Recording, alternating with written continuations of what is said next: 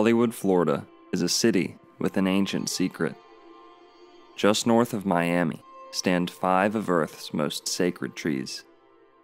The information you are about to hear is not common knowledge and is likely to ruffle some feathers, but ultimately I believe this research will result in the spiritual enrichment of not only South Florida, but the entire planet. This presentation centers around the work of modern-day mystic Haladara Karl Labi. It was Haladara who uncovered a monumental mystery built into the very foundation of South Florida. Our story begins in Arts Park, a public park located at Young's Circle in Hollywood, Florida. The park is contained within a roundabout that predates the city itself, known as the Hollywood Circle. Inside this holy wood circle are 5 sacred baobab trees, which we are told are native to Africa, not Florida, oddly enough. The immediate issue to be had with these trees is the fact that they are simply too large for their given age, and we are not the only ones to recognize this. The connection with our ancient baobab tree and The trees in this park are said to be between 70 and 100 years old, so why on earth would the mayor of Hollywood call them ancient, despite baobabs of similar size in India being aged 500 years, 1,000 years, and upwards?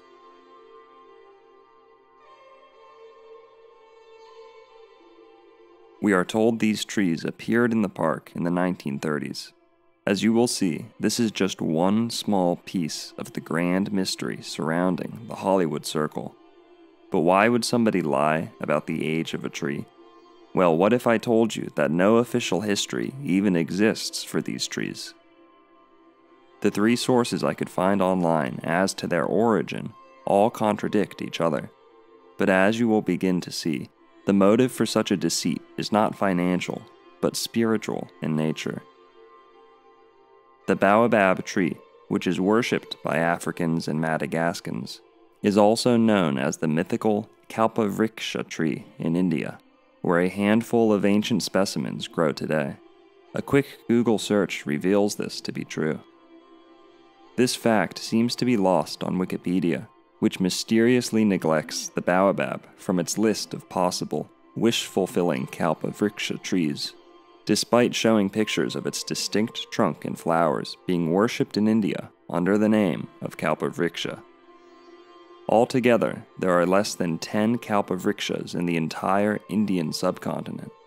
In the comparatively tiny south tip of Florida, however, there are at least double that amount. Furthermore, there is a number of unique factors that distinguish the baobabs of Hollywood Circle, some of which I am certain will completely blow your mind.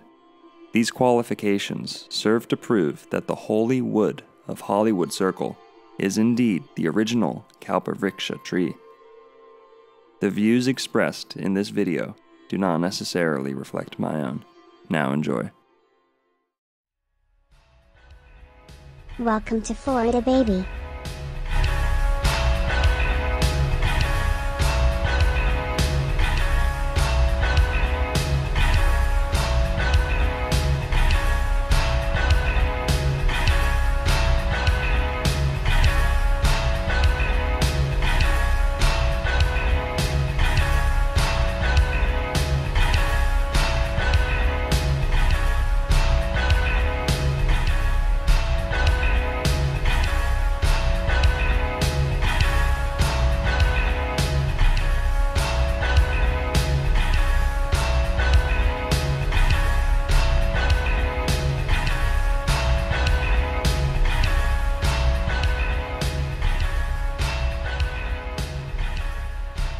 Introducing Dr. Narco Longo.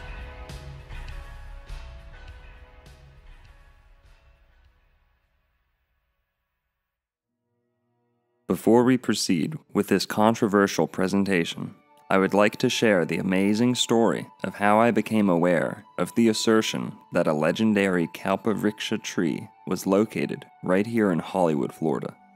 The story began when I met my new friend, Andrew, who performs sound healing at my bookstore.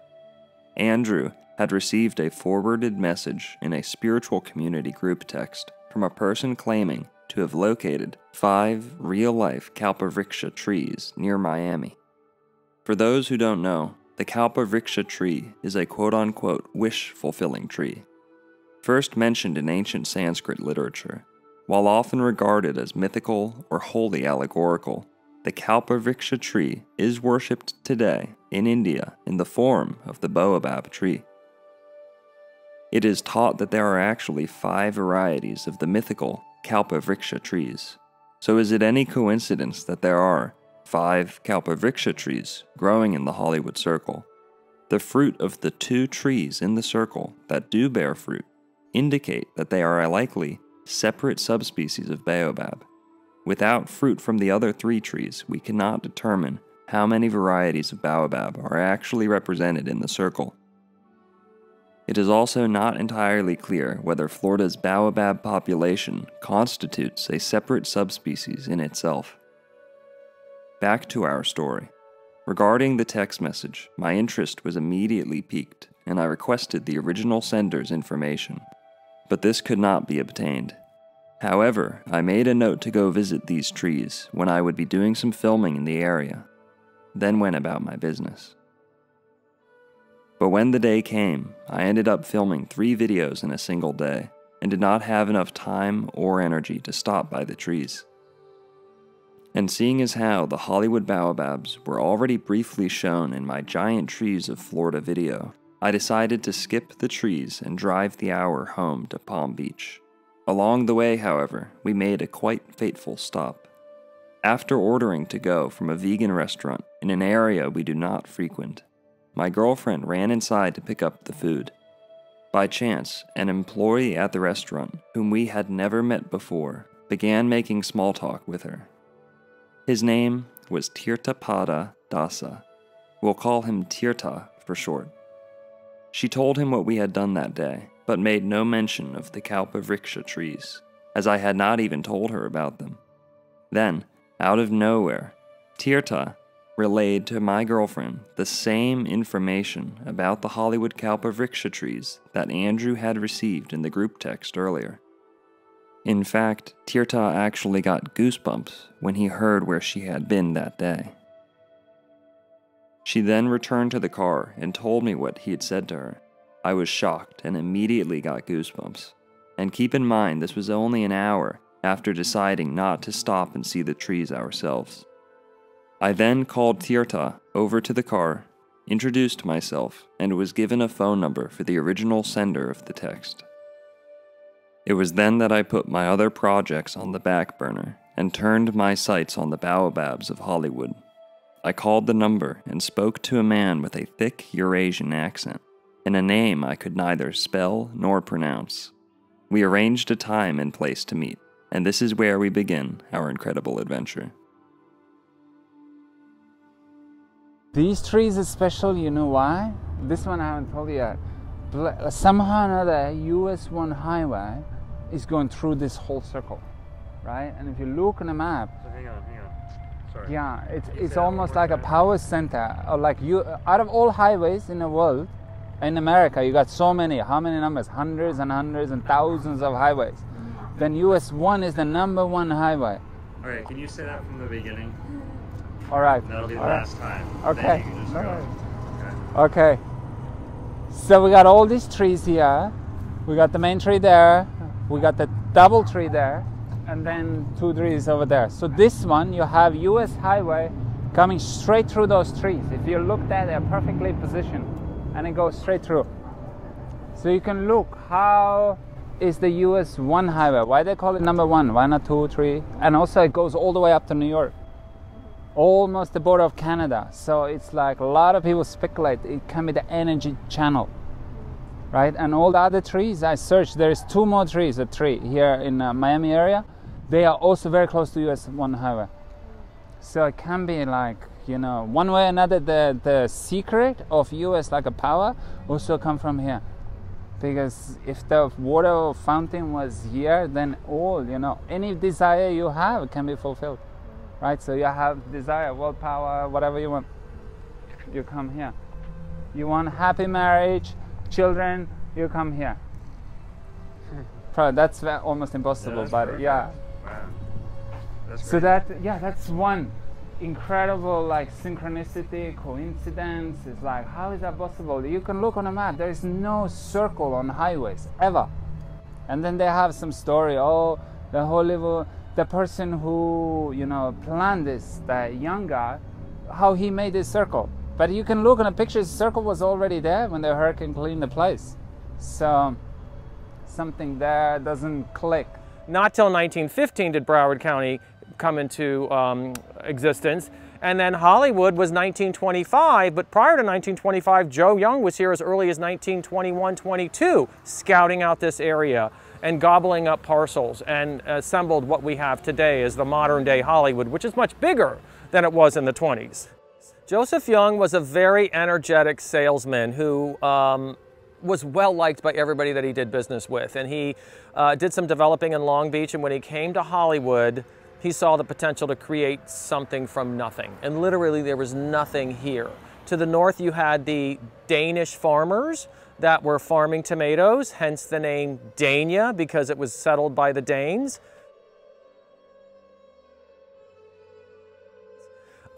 So when he got busy and was creating the city, it was originally, the circle was originally called Circle Park. If you look at the early map of the city of Hollywood, you'll see, Dr. Joan has said, it's almost like a classic Beaux Arts design. All the streets arch out around the littler circles in West Hollywood. So the layout is incredible.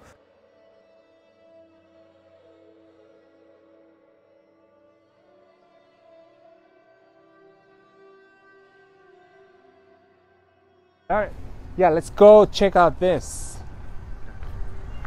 So if you look over the history,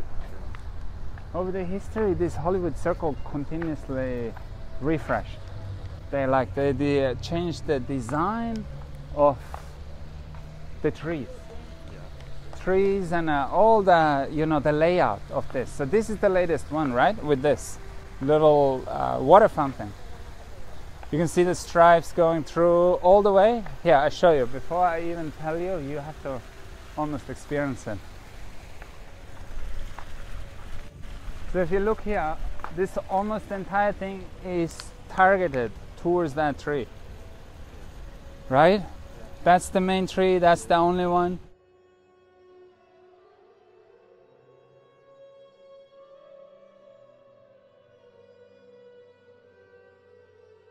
Around that tree is some 4 or 5, 8 different metal pillars. No one knows what they are. Other trees don't have it. So it looks like a light, but it's not a light. So look, there's another one. This thing there, you go and read what's written there. Doesn't make any sense. If someone can unlock it, surely it's a code. Like 2007, they make this park.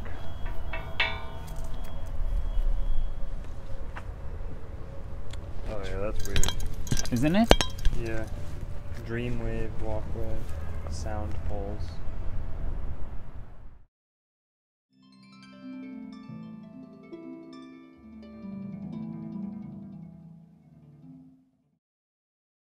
I am so thrilled to be able to be in our arts park with our fabulous, Let's Go Tahoe from Japan. Thank you so much for being here. Welcome. Thank you. I want to express on behalf of our whole city government and really a grateful community. We think that your contribution to the beautification and the education of our park through your art in public places, fountain, the connection with our ancient baobab tree and the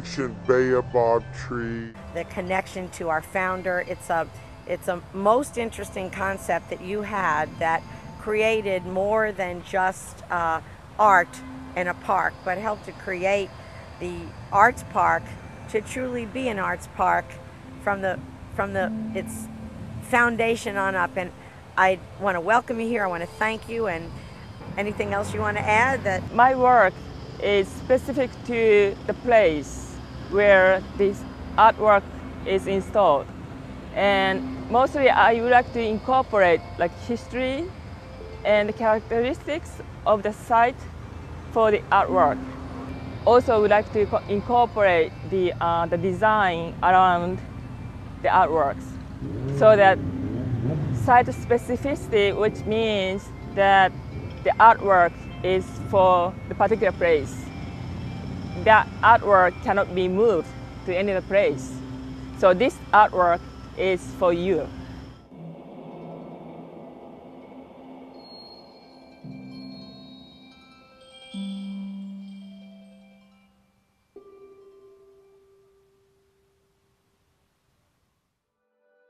It was not until we had concluded filming at the park that I was able to research the artist responsible for this installation, Ritsuko Taho.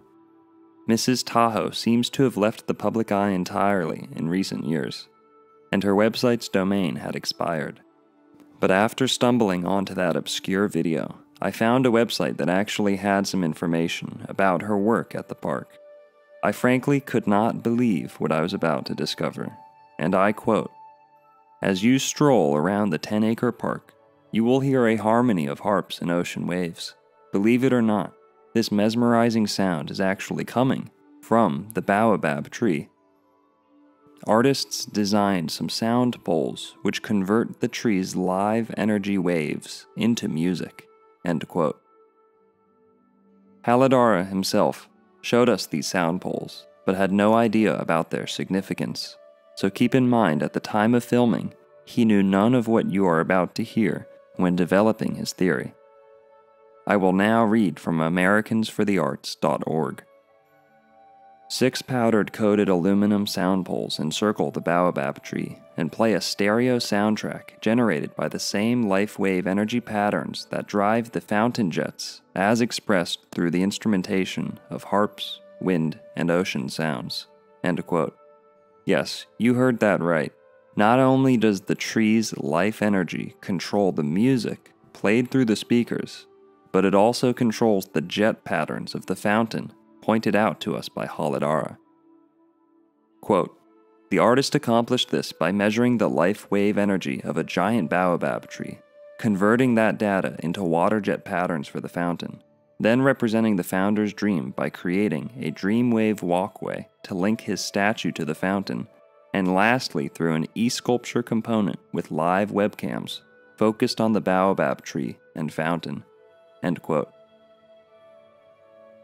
To my knowledge, the live stream is no longer operational, and there's no trace of it on the internet, so it may have never even existed. Quote, "The programmed operation of the fountain represents 1 year of life wave energy patterns of the baobab tree. Patterns scroll left to right along 60 water jets, shooting water according to the rhythm and numerical range of data collected from the tree. For special occasion, the fountain can be switched to display the actual real-time energy patterns of the baobab tree in a special live performance. A measuring device captures the data and transmits it instantaneously by a fiber optic cable to the computer running the water jets. Depending on season, climatic conditions, and time of day, the patterns are always dynamic and unpredictable. An ornamental ceremonial rope of rice fiber adorns the baobab tree, signifying the tree's important status and identifying it as a place where the creative spirit is welcome. It will be replaced each year with a new rope, giving the community an opportunity to participate in an annual celebration tied to the changing of the rope." End quote. While no tree roping traditions are found in Africa, this practice does exist in India, as trees regarded as sacred often have their trunks wrapped in thread and branches ornamented with heavy rope. This tradition is directly linked with the Kalpavriksha tree. It's as though the architects of these installations were trying to tell us something. Quote, "Lastly, the radial walkway links the fountain to the tree." End quote. The word radial stuck out to me, as radium is a topic that I find myself returning to over and over, especially when researching the healing qualities of Florida's one-of-a-kind spring water. Radium is also rumored to cause extreme growth and prolonged life in both animals and vegetation. I think it's safe to say we are barking up the right tree here. However, radium will have to be discussed in a video of its own.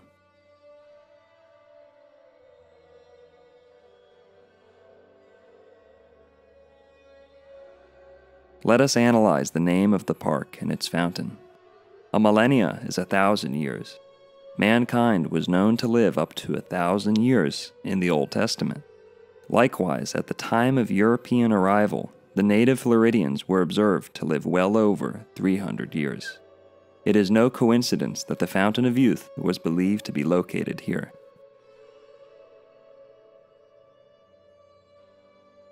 Millennium, however, actually means thousands plural, not just one. Baobabs can not only live for thousands of years, but also store thousands of gallons of potable water in their trunks. In times of drought, entire villages can survive off a single baobab tree. The word spring being used in the name of this installation also bears significance, as this central fountain is not actually a spring, so why call it one? So what I really speculate, maybe this one was the water of youth, the fountain of youth, with those trees, yeah? The trees, maybe there were a whole lot of those trees. And then the roots and the system of these trees make the water in such a way that it gives you like long life, or like the legend says, it kind of stops you where you are. So you will age very slow motion after that. So once you have it.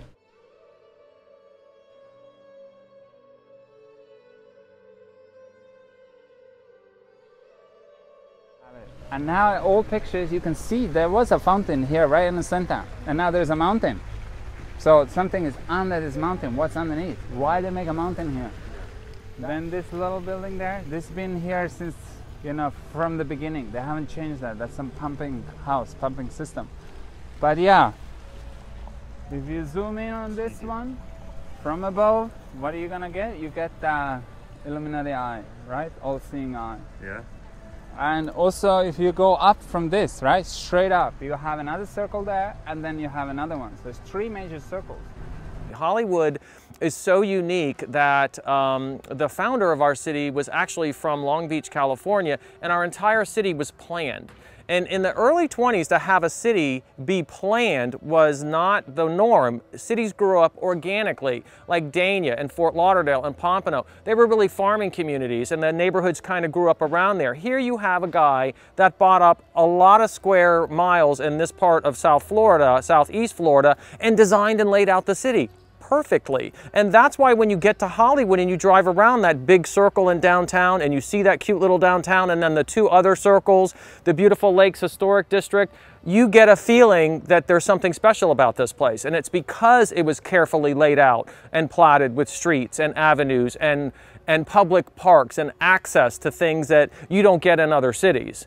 So that's what kind of separates Hollywood. And if you drive all the way to the last circle, you have one big, massive, like a temple-looking Stargate building that looks straight up Illuminati building, like pyramid style. Yeah, all the numbers are there, the 666, all this stuff is there. And in the center is a big, like kind of iron spiral. That's how you invoke the ghost, the spirit. You come here or shoot them out, and it's right there. You can, even if you're going on a highway, you can see this thing. Like a dome. So it's not only this is probably the center, and there's another one and another one.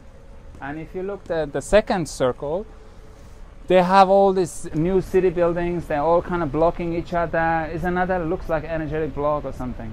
The building before was so beautiful, looked like a Roman style building. Wow.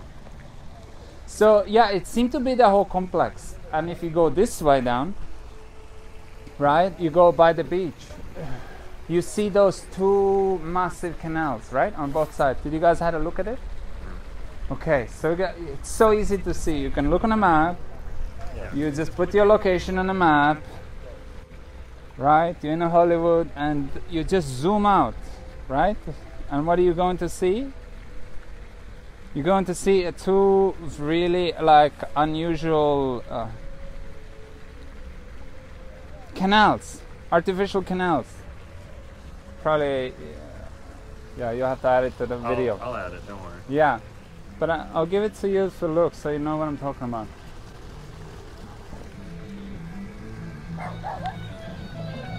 Oh, okay, yeah. They're Know like, what I mean? They're like cul-de-sacs. Yeah, they're on both sides, and the avenue is in the center. That's the first circle. Then you have a circle with the buildings of the Hollywood city, and then the last circle is that mystic kind of pyramid-looking building. So it looks like it's a trinity, and then the canals on both sides. I think the hidden gem is the lakes neighborhood. People just don't know about that. Even people in Aventura, we're getting a lot of people from North Miami that are moving to the lakes because they don't know it's here, because you go up Federal Highway or you go down A1A or you go down Hollywood Boulevard to the beach. Nobody bothers to go north or south. And north or south are two gigantic lakes. Joe Young does it big. The two largest artificial lakes ever built in Florida when he dredged these lakes to build the lakes neighborhood. Lots of dredging was being done in turn-of-the-century Florida, but nothing on this scale was being made purely for the sake of real estate development. And as you just heard, these were the largest man-made lakes in Florida at the time of their supposed creation. And just so you can understand the magnitude of this project, they actually got the same guy who oversaw the alleged construction of the Panama Canal to oversee the making of the Hollywood lakes. Are you starting to see how little sense this all makes? This is simply too much infrastructure being invested in what was ultimately a waste of time. Hollywood would never become the diamond it was envisioned to be. So if you look at the east coast of southeast Florida, it was mostly mangrove swamps. So when you go to Westlake and you canoe and paddleboard around, that was the lake's neighborhood. Joe Young built those two gigantic lakes, filled the entire area, and created the lake's neighborhood. And he laid it out in such a way that the heads of the lake are for public access. So you can drive around, and when I remember the first time I saw North Lake, I was driving with a friend from South Broward High School, and I went, what the hell is, what? It's this big, beautiful waterway. And it's incredible, and the houses are the most historic houses in the lakes are on Harrison and Tyler. Two of the most beautiful streets in the lakes. They're extra wide with royal palms on both sides, and you have everything from Masonry vernacular, Spanish eclectic, Spanish Morin, tropical modern, and today. It's all there. And we even have adobe, and we have craftsmen. Everything, every architectural style is represented in the lakes. And unless you get off of the beaten path and drive around that neighborhood, you're not going to know it's there. To me, that's our hidden gem. Then if you look these buildings up there, like all the names are very feminine. Like there's a Cirque Hotel or Sri Hotel, you can see it's hidden. If you look this one, that's maybe the best one. What do you see? There's numbers, 1818. The number of this building. Do you see the name of goddess?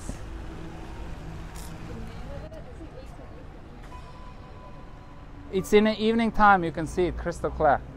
Now it's like hidden. Do you see the name of goddess? 1818. What's the name of goddess? Isis? Yes. Oh. Yes. In the evening time with lights, you can see it's like Isis far away. You can see. So all Can you this. point at it? Yeah, right there. You can see 1818 Park Avenue. Right?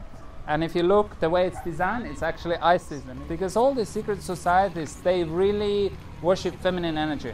Feminine aspect of God, and that's their rift with the Catholic Church because they are all about masculine domination. So that's more or less underneath. But yeah, let's have a look at those trees. So this one gives fruit, one of the only ones in the whole world that actually gives fruit. And a lot of people come and trying to get those fruits and try to get the seeds, but not even every fruit actually has a seed. So you can get 10 fruits and maybe one seed is there. And even this, you can read from books to make that tree grow. It's like, it's a magic miracle if they grow.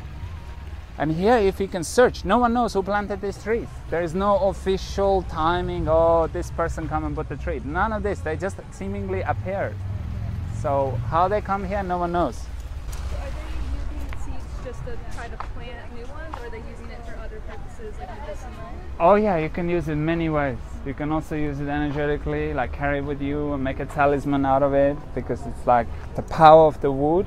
You know, different kind of wood have different power, and this wood has enough, like most power in one way.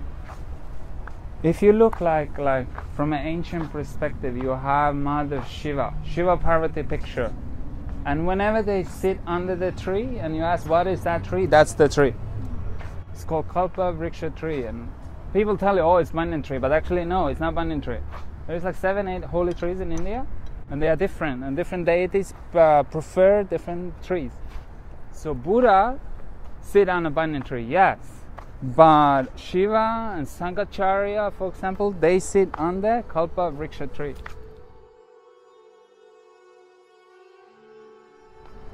And yeah, then there is like a #1 legend how this tree arrived here on a planet Earth. Like it's not supposed to grow here. So there is like a Leela 5,000 years ago. There was like a personality. His name Krishna. So there's a lot of debate who he was. Was he king? Was he god? So you can look his pastime. So one of the things he did, he had like many different wives. So one day there was like a drama with the wives, and he had to pacify one of his wives, basically. Long story short. So he take that wife, put it on his carrier, and he go to heavenly planets with the mystic power and steal the tree and fight with all the like titans. You guys call it titans. But basically, the heavenly beings, just to bring the tree down. And then the tree got a curse that you won't, okay, you can have a tree, but you can't have the fruits. So there we go, we got a tree, still no fruit. And that tree is still in India. So supposedly the original ones, 1 or 2 are in India. They are taken from heavenly planets, and now they've been a little bit scattered here and there. But so far I found only like 15 maximum on the internet. You know, and are they real trees? You know, India, there I think there's 2 or 3. And Florida has, Miami has 9, West Palm Beach is supposed to have 1. That's it.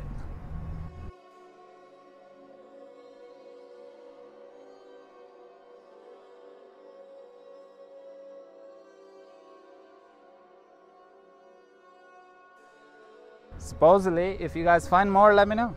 Any one of you watching this too is like, can you find these trees anywhere?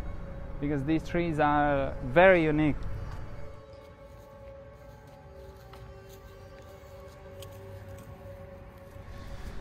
So there's so much more to it actually. If you look the flower of the tree looks like an arrow of Cupid. You guys know who's Cupid? Cupid is like a god of love. So there's a whole philosophy. When he shoots the arrows, how it interferes with your psychology and how you start to feel. There's like all the different stages, one stage to another, to like a full obsession basically. So these flowers, they are very similar to these Kandarpa's arrows. So when you have a look now, it's already fruits, but you come here springtime, you see the flowers, and then when they dry, they look like a perfect arrows. I will send you, pictures of the flowers. It's incredible. They really look like with the hooks, everything. Incredible. So now, eventually, finally, you'll have that fruit, right? This one. So it has to look like this, not like a coconut. Baobab trees look like coconut, and they are huge, but they're not looking like this. This is very important. So this is could you explain the difference between the baobab and... Oh, yes. So the baobab tree, their fruits are big. They like coconut style. They are like same kind of material, you can say, same kind of tree, but the fruit is totally different. So some of the Indian books are saying that they are coming from Africa, true, and they are genetically modified millions of years ago with the purpose of make them grow in Africa, because the legend says you cannot grow them. So there was like powerful kings who had their own mystics to make these trees grow, and then they got a modification. So it's a genetically, mystically, not the modern, but mystically engineered tree, while this one is original one. Of all the baobab fruit that I could find on the internet, the central baobab tree of the Hollywood Circle by far produces the straightest and most narrow. Dare I say, the straightest and most narrow in the world. When it gives that fruit, because the whole flower to this, final this, And then you have to look, this is like a velvet, and the flowers look like gold. So the ancient books are saying the flowers of Kalpavriksha tree look like gold. So you have the gold velvet, you have the green velvet, the whole effect. You have the stems, they look just like same described, the Kamadhenu arrows. Yeah, and then you come here basically and you make a wish, whatever you want from life. It doesn't like, it can be just a one item, can be situation, it can be just like you want progress in your life. So then what's gonna happen? Is that gonna be delivered to your table? It's like, oh, I want a new car, and you go home, a new car is waiting. Like, no, that's not how it works. The way it works is that you have a desire, and that tree is gonna give you the power to go and get it. Because we have all desires, but we're not usually empowered to get it. It's like we don't have enough energy, enough enthusiasm, enough motivation, all these things. So that tree, more or less, once you have a desire, it will encourage you to go after these things and help you all the ways. But you still have to do the work, basically, right? And I did do that test, that item test, by the way, with one of the trees. What I found out, I'm like, all right, let's test. Does it work or not? So I made like direct item that I need, phone and a computer. 1, 2, not highlighting anything. Maybe I highlight iPhone, maybe. But basically I just wrote on a paper, I did a little like a worship ceremony. It's very simple. You can use water, you can use incense. You offer something tree and you make a wish. Very simple. You can walk around tree. 24 hours, got a phone, got a computer. Boom, put on my table. Found the phone on the road, and yeah, God brother of mine went to India, gave me a computer. Just like that, boom. So yeah, it works, but you shouldn't abuse it like this. Yeah, you can test it with your little things and then really try to see what you really want from life. And then be careful what you're asking, kind of. Yeah, because it might become true. Yes, so this is part of it. Definitely like a big part of it they're trying to hide.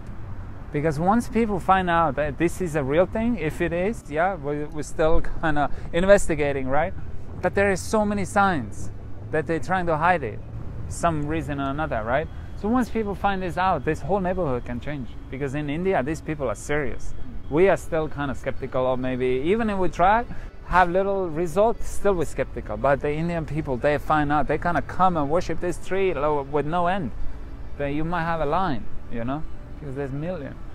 And many of their books are speaking about that tree. Many books. Even like our little temple, I can pull one of the books, show you it's there. It's written. Oh, on that planet these trees are grown. So they are very familiar with it. It's just they think, oh, all these trees are gone. Not one is left. And they even argue with each other which one is it. Because there's none of the originals are there, so they kind of like trying to replace it. Right? Yeah. So if you look all the Hollywood building, the circle pictures, and you see this building is always there. It's 100 years ago it was there, 50 years, 60 years, everything they change, every tree, everything. But this building always there. If you look at the history of South Florida, it's not long. You are really talking about 100 years. So for us to have something that could be 80 years old is ancient. 80 years old is ancient. Prior to that, nothing was here. So when you see something that old, you're really looking at the beginning of South Florida. And it's almost like a window into what life was like when you're looking at a historic structure that's still standing and people are still using it. You can go inside that building and imagine what life was like 100 years ago in South Florida. We have some real treasures in South Florida, but we also have lost a tremendous amount of treasures, especially in Hollywood, unfortunately. So surely it is some big system underneath. Some sort of water system that this is crucial, they never change. And yeah, probably now they harvest. I'm pretty sure they harvest from this tree somehow that nectar and keep it for themselves, more or less. Why is that neighborhood so designed down while all Miami is all about pimping things up, right? It's all about the flash, all about nice building, all about the latest designers and the nice lighting. You come here, Hollywood, it's the ugliest buildings everywhere.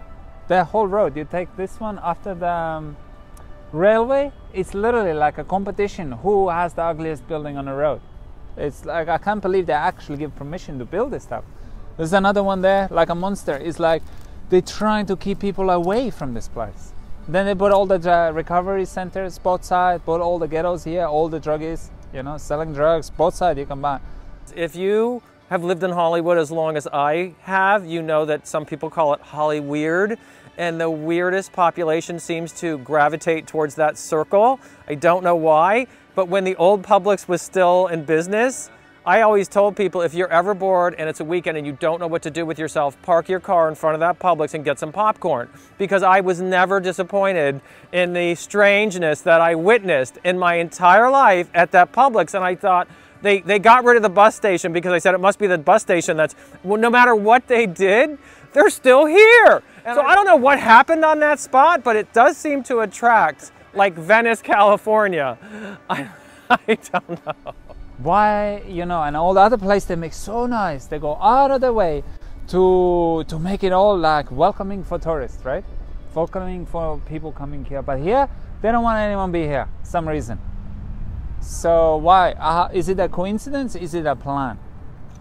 That's another one. Like, it looks like something they like almost preserving for themselves, maybe. Right? Because now there's another one, like information coming in. Hollywood is getting $2 billion investment. Will push all the infrastructure, all the buildings, everything up. So maybe now is the time they reveal something, who knows. But yeah, you can see so much emphasis on Miami, and beautiful beach here in Hollywood is all decked out, but they don't somehow want to make it really look nice. They want to make it kind of fast and it's not interesting kind of thing. So yeah, fountain of youth. That was the #1 reason Europeans come here. Yeah. It wasn't the gold. Like, they already got all the gold. And there was no gold in Florida. Right, like it was all in Cuba, Mexico. There you go. But they held on to Florida for 300 years, even though it cost them money. Oh, really? Every other Spanish territory made money, lots of money. But we're told, supposedly, Florida had no gold, no silver, no gems, and nothing. no fruit. All right. Even though you could grow things here, there was no way to plow land. It was too swampy. You know? For sure. That was probably the gem. Florida was probably the gem, the most important gem. Yes. And then they, as always, are so good in misdirecting people. They always put your attention somewhere else so they can work on their thing and cash in on that. All the indigo came from Florida too. Oh, really? So they wanted to hide the source of their indigo. Wow. Yeah, I totally believe it. Like, and the #1 thing, see, when you got all the money in the world, you got all the power in the world, all these things, so what is your #1 fear then? What is your #1 problem then? Time, right? Because sooner or later, you know, time is on your case. Then you want a solution for it, and surely that's why they send all these boats out there. It's like, go find this water. Looks like it's somewhere out there. Looks like we got the maps from the Tartaria times. I'm sure they knew exactly where they're going, what they're gonna do, the whole plan, right? And now they give us some Disneyland story. Oh yeah, Columbus got lost in the sea. Like, no. Well, you know, Columbus had a navigator. So why do you need a navigator for somewhere you've never been before? And he was Irish. Oh. So he was the one Irishman on the whole journey. And that's because the Irish, just like the Berbers and the Basque, they come from Atlantis. Okay. So the Atlanteans, the Phoenicians, they'd been to America. The Phoenicians knew America was there, and they kept it from the Romans. So the Romans didn't even know. Yeah, the thing with these Venetians looks like that their #1 power really was their knowledge and kind of the might, the boldness of navigating the seas. Because you go to India, people are scared to death of ocean.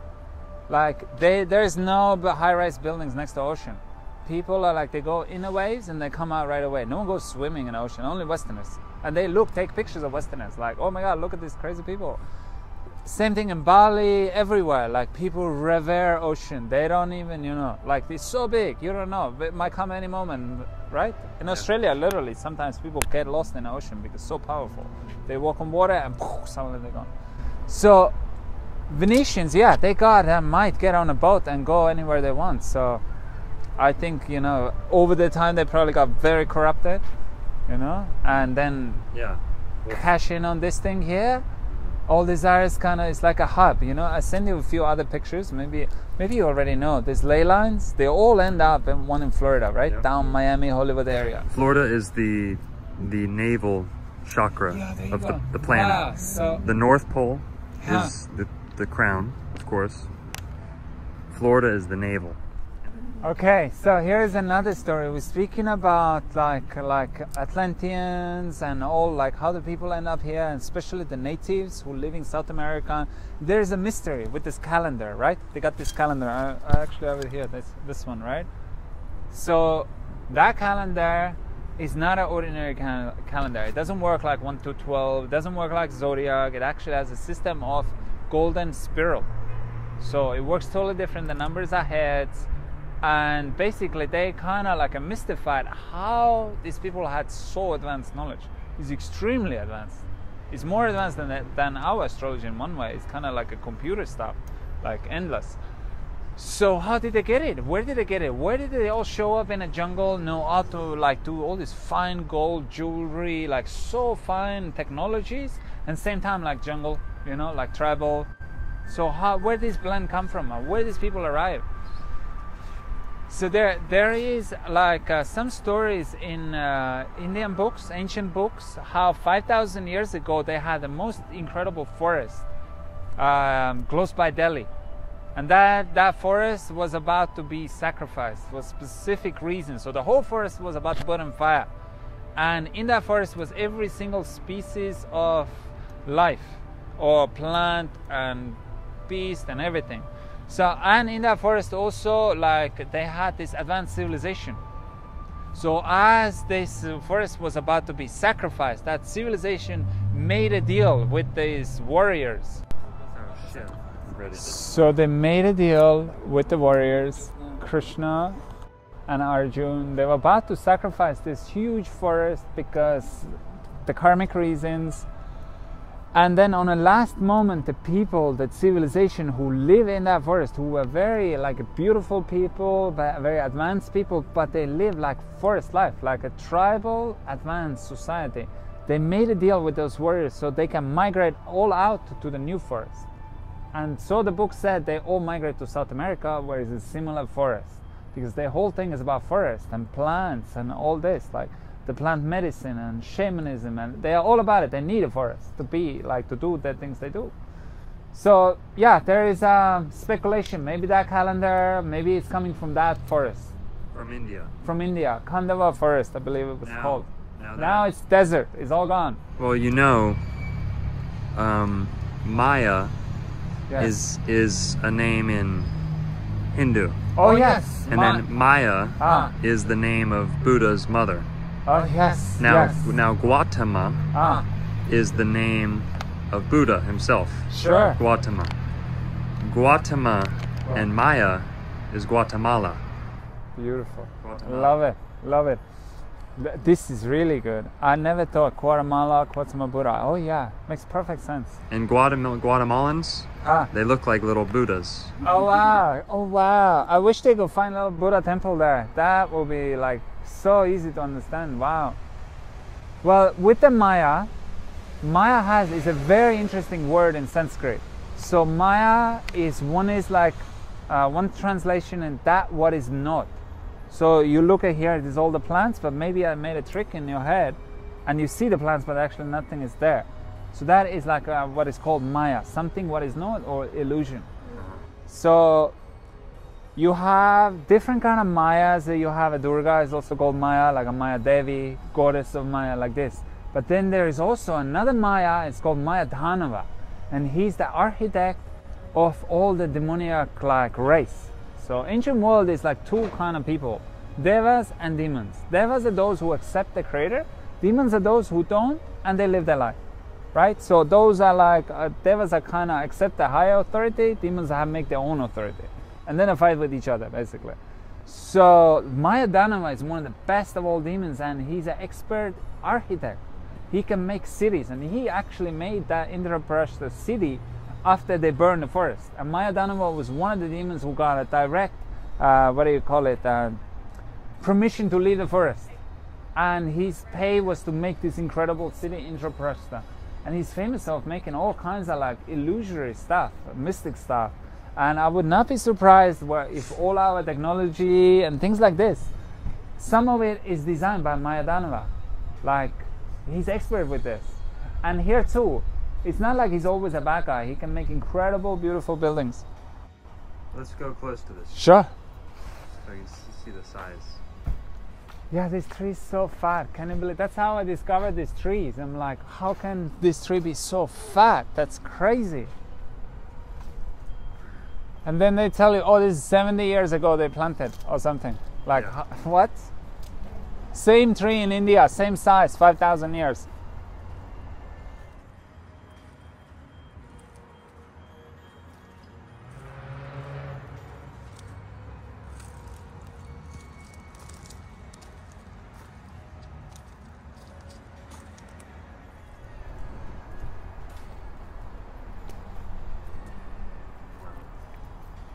Yeah, and here, I mean, you look, the preciseness of the road through the trees. I mean, what? It's almost one-to-one. It's not like they grow a little bit this way or that way. It's surely like an energetic, we even were speculating, maybe it's like an energetic channel. They make a mountain, some put a block on all this American development, you know. It can be something like very simple, but you make one block here, energy gets stuck. Because yeah, that highway, you know, the effect of I-95 shooting all the way to Coconut Grove, it's like a magic show. It's like you arrive somewhere. Coconut Grove is another one. Something is there. I don't know what is there. Yeah. Something is there. Peacocks. Peacocks are there. Paradise had Yeah. peacocks, banyan trees, and coconuts, mango. There you go. And that's south. Yeah, that's that is Miami. South that is Miami. And Coconut Creek, Coral Gables. yeah. I think maybe even similar place like this, you know, something very special was in Coconut Grove, because people there, they just almost naturally high. They walk around there, they swear they never leave the place. You ask them, oh, come South Beach, oh, come Hollywood. You ask them, come anywhere. They don't want to go anywhere. They just want to live in that little Coconut Grove bubble. Why? No one can explain. I go to the Coconut Grove Farmers Market all the time. Oh yeah, so you know that Coconut Grove Farmers Market is like an ultimate Miami meeting place without the music and club and all this. Like when people just socialize. Yeah, and all of them will tell you something is going on in Coconut Grove. Like I have one Indian lady, she come Bombay, big business lady. She now like lives there, knows everyone there, and she swears it's some holy thing. She come from a holy place. She don't want to go anywhere out of that little bubble. It's crazy. Do you know about the flag of Miami? Yeah. Coral Gables? It is the Indian flag. Yes. And it's also the Irish flag. It's also Irish. I know. I found this from your channel. I tell all my people, they're like, what? Yeah. They're like shocked. Just when I left right now, there's one photographer guy. He's a professional. He's living in Fort Lauderdale like long time. I made a Facebook post. He's like, what the heck? They're all puzzled. Yeah. I think this place in Coconut Grove, there is some connection, something should be there. Okay, so you want to know what I do personally? So I'm I used to live in India. I used to study Bhakti Yoga philosophy. So yoga, there's many different kinds. In general, you got three: Jnana, Bhakti, Karma. Jnana is knowledge, Karma is like activity, and Bhakti is the heart.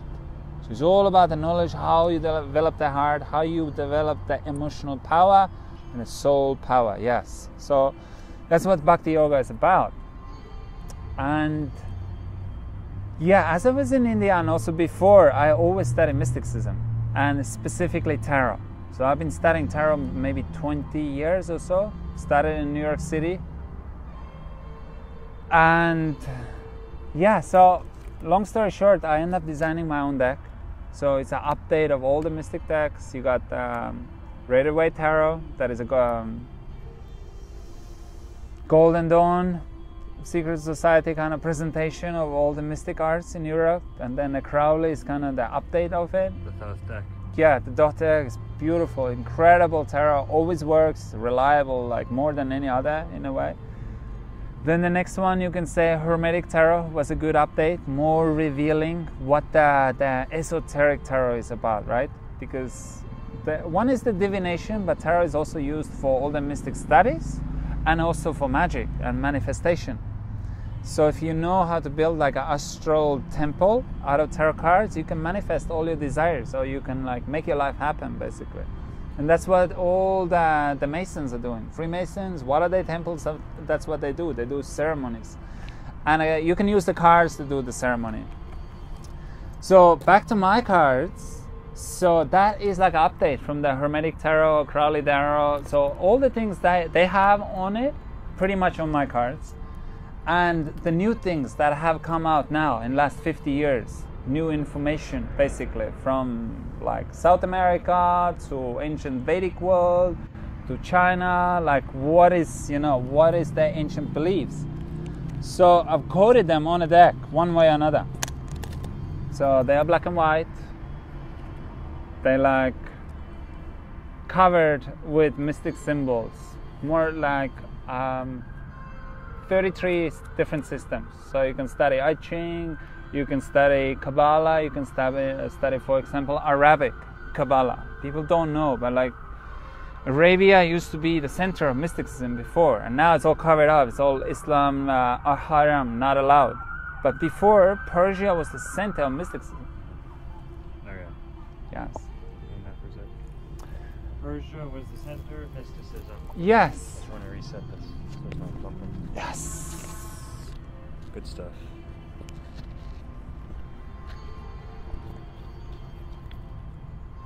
Okay. What's your reasoning for doing it in black and white? Good question. Black and white, one reasoning. One is like to get it done fast, right? Because colors take a long time. But there is actually also a reason. This world is actually like a black and white world. We think it's all color, but actually it's like black and white compared to what they speak, spiritual worlds are. So in the ancient world, they tell you there's two kind of world. There's a world of time, and we are living in a world of time. So it means everything goes in a cycle. Everything is a content. It's like a video game. It's always changing. It's like zeros and ones. People that believe we're in a simulation say it's Yes. zeros and Yes, you can zoom it in. That's why the science people are like so kind of not atheistic, but like they really want to know what the heck is going on, because with these machines they zoom in your body, it looks like a biological system. It's like it's not you. You are using some tool. So they are going into it. But soul, you cannot. Yeah, soul is like a mystic thing. You can't take a picture.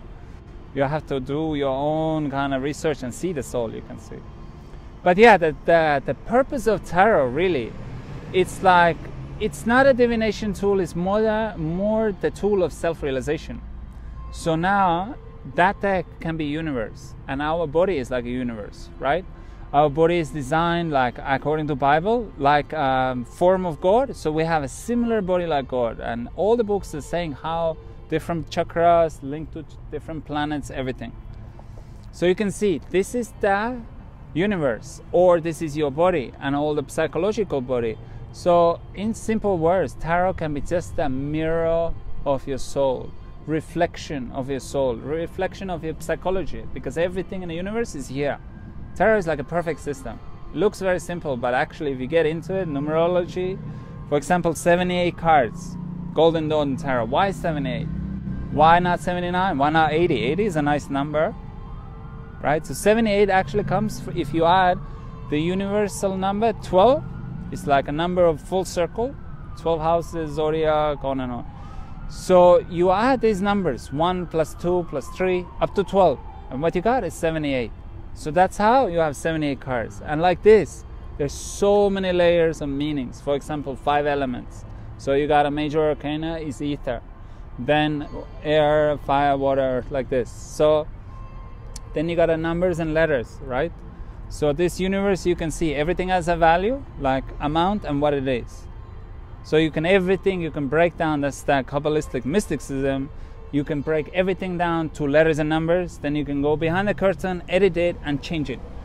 So what color is your house? Let's say it's white. And like, I want to play a trick on you, and I do a little magic, and you go back home, it's like, oh my God, my house is red. What the heck? Am I crazy? That's what they can do. It's called Mandela effect. That's, you know, quick essence of Mandela effect. But that's how it works. It's used through Kabbalah. You can manipulate just like a computer. You can change your website look, and around the world it looks same. Same thing in Kabbalah. You can edit the actual stuff around you, and it changes. So, and that's why people get this Mandela effect. They're all like, oh my God, what's this, that?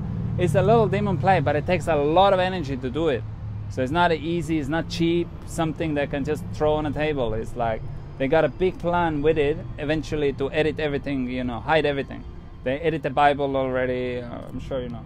So yeah, that's tarot. So you can learn so many things, and I do tarot reading. I teach people also tarot. Those who want to learn those who want to master kind of tarot and learn about mysticism. So I guide them. And then I have a spiritual circle here from India, and they are Krishna devotees.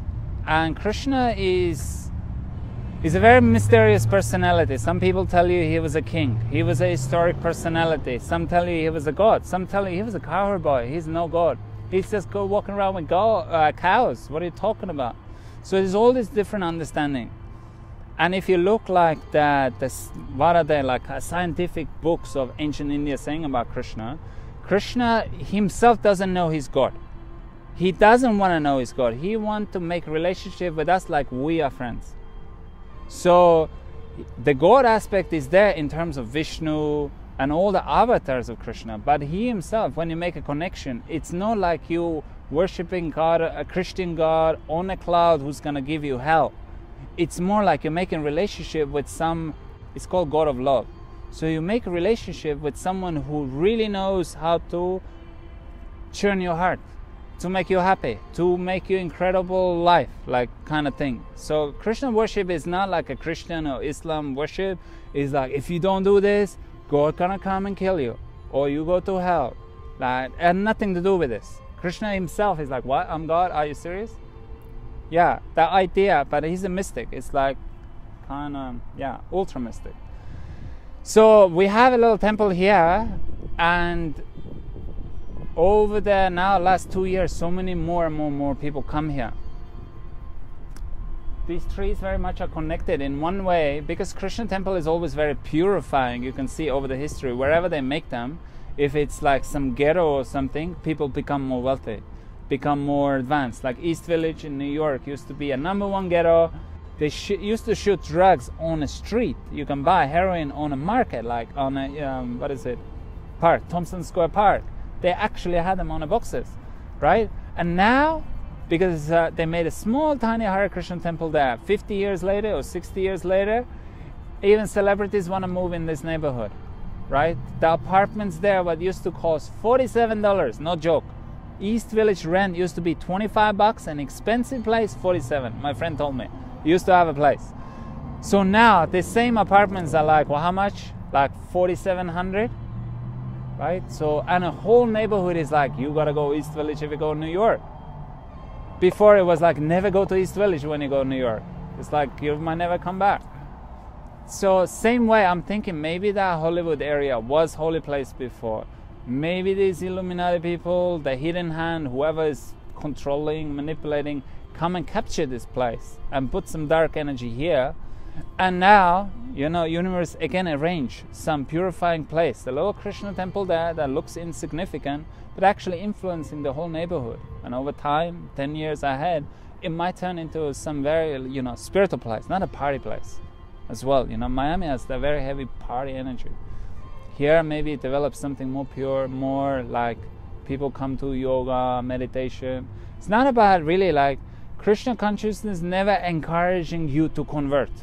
Rather, they encourage you, go look back your culture, where you come from.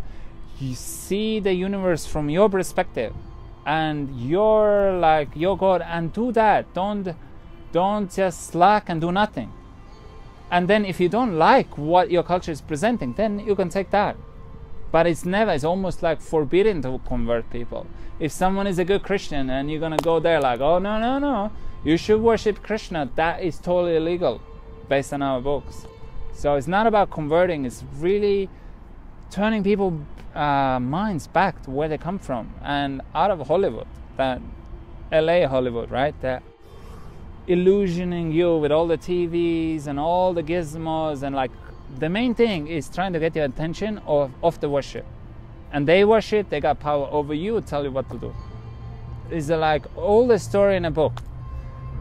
There are many ancient books like how the two teams, devas and demons, they try to get each other, so they go in each other's group like undercover and encourage each other to do like not worship. Oh, why are you worshiping this? Why are you doing this spiritual practice? This is useless. So they disencourage them to do everything, right? And then the power goes down, and then they come and boom, take over. So same thing, Illuminati people tell Americans especially, you got no culture, there is no God, we got some God coming up soon, so you have faith in us, we got money, we got power, we got military might, everything is there, why not worshipping us, right? But what they really do, they kind of block you as they cashing in.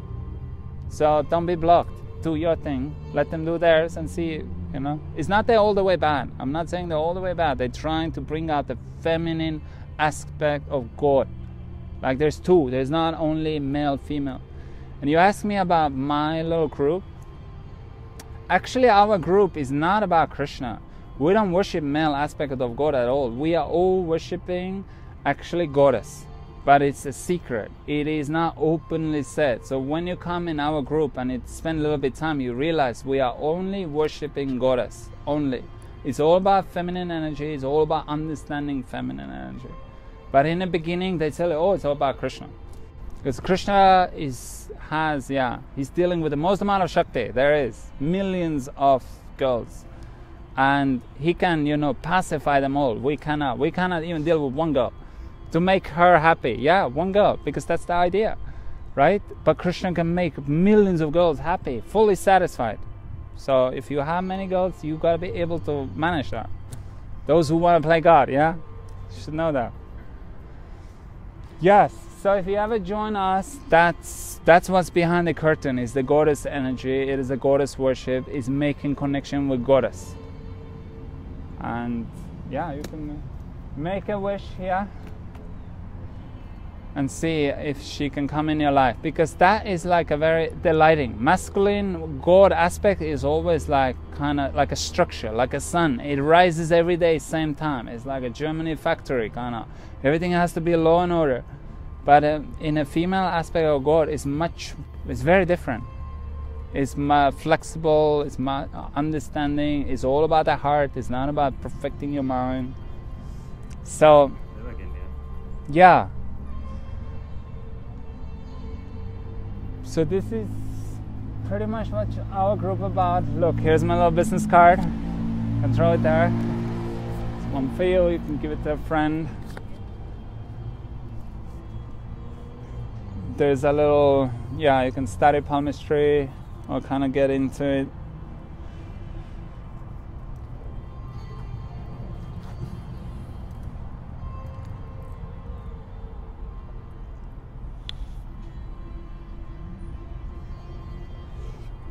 Should I make you guys like a quick tarot reading to close it? 3 cards. Yeah? You want to? Yeah, let's do it. Why not? That's... I own a bookstore. And we do tarot readings. Oh, you do? So we have readers come and use our shop. Oh, really? To do their readings. Oh, wow. We have the biggest collection. No way. This is so crazy. Florida, without a doubt. This is so crazy you're telling me this, because I was walking around in Miami kind of speaking with the universe, like upset. I'm like, where is the tarot shop? Because all shops here, they carry 1, 2, 3, something. I'm like going there. We have 300 decks. Okay. Yeah, now we're talking. Yes. Decks, at least. Yes. Okay. Wow. Yeah, I had Dalai Lama too. And you're Hungarian? Estonia. Estonian, sorry. Oh. Previous owner of the store was Hungarian. Achha. Yeah, I'll come have a look soon. Now our big party is going to be over. So now the sadhus carry on their travels. So we got more time. And I'm going to shoot in. Wow, what a alignment. Yeah, because we did there like a yagya. This is like a pinnacle of auspicious activities. You can do so many. And yagya is very complex. It takes like 2-3 days to prepare, to get all ingredients, And they did, we did a yagya just when we're meeting. So add some auspicious thing to it, I think. Some sign is there. Okay, so that's my little gypsy thing here. I like that there's shells included. Oh yeah, shells. I'm all about shells. Krishna used to live 2 places, right? 3 places. Vrindavan, Mathura, Dwarka. Dwarka was the big, beautiful city by the ocean. It's actually described, he made it like an island in the middle of the ocean. And then there was like, no one could actually go there unless they gave a mystic access. And all these palaces. So now once the Dwarka sink, there's a whole story how the Vimanas come, the same aliens come and just destroy the whole Dwarka by one flash, and they all sink in the middle of the ocean. So now, if you go by the beach in Dwarka and you pick one of those shells, you can worship this, same power than Krishna himself. So it's like extremely powerful, like a source of energy, you can say, for everyday people. And for those who understand who's Krishna, it represents Krishna. Those from Dwarka. So now we are having here is different place. Still, I believe these shells, because they all look like Makara, they're not probably Krishna, but there might be that Makara power there, that Makara energy of like nourishment, emotional nourishment. Just like these trees, they're supposed to emotionally nourish you. What about conch? Is that Krishna that blows a conch? Oh yeah. The conch, this conch has an actually different story. The conch was a demon, and they killed the demon, and it's like a symbol of his victory over the demon, and it's blowing a conch. Yeah, anytime conch is blown, it blows away all ghosts. When those Hare Krishna people actually find this thing out, right now they're like, oh, maybe not. But if you make your video and you guys make a little test and you see it actually works, and more people come and say it actually works, then I tell you, these Hare Krishna people can't make a temple close by here, right? They will, they'll be going all in. Just right now, it's just like a couple of months old information, more or less, So we'll see. But they are also very, very interested. And like I said before, Indian people in general, because that's their dharma, that's their culture, that's some of the things they always want to see. It's like a legendary thing they never seen. Like maybe I send you the link. They making brass statues out of it, like deities, and worship that to get the power out of the brass statue that represents this tree. So what, if you actually have a tree.